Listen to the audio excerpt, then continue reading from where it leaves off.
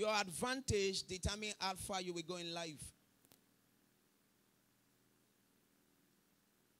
To have an advantage is to have upper hand.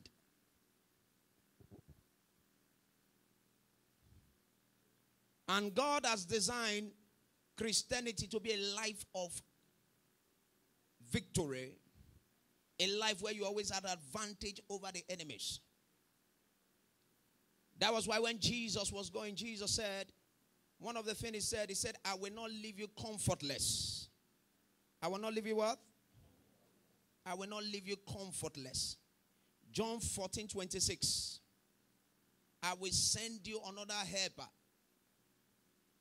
And the one that gives us advantage as Christian is the person of the Holy Spirit. Somebody shout Holy Spirit. And that is why this morning briefly we're going to be looking at the person of the Holy Spirit. I want you to understand that the Holy Spirit is not a feeling. The Holy Spirit is not fire. The Holy Spirit is not dove. The Holy Spirit is not water.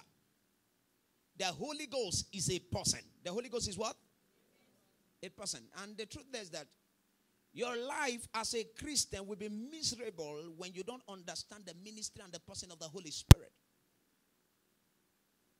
When Jesus was with the disciples, Jesus was a comforter to them. Jesus was an assistant to them.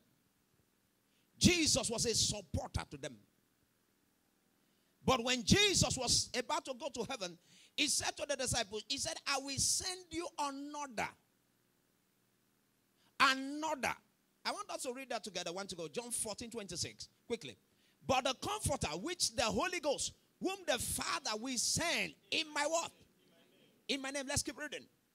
He shall teach you all things and bring all things to your remembrance. Whosoever have said unto you. That is your advantage to life. That is what people in the world cannot understand. You stand on the platform where you know all things, not some. How many? He didn't say he will teach you some things, sir. He said he's going to teach you all things. Somebody say all. Say louder than that. That is when we say we have an advantage. That is where we leverage on.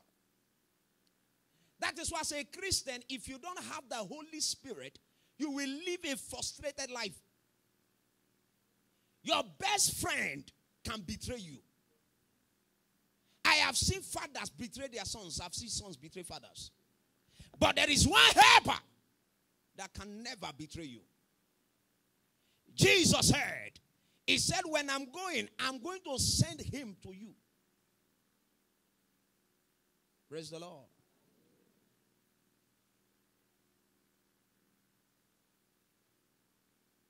That is, as a Christian, you can live an ordinary life when you don't have the Holy Spirit.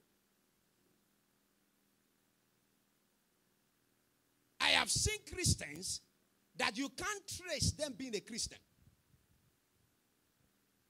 Because the very force that gives your life color and power is the Holy Ghost.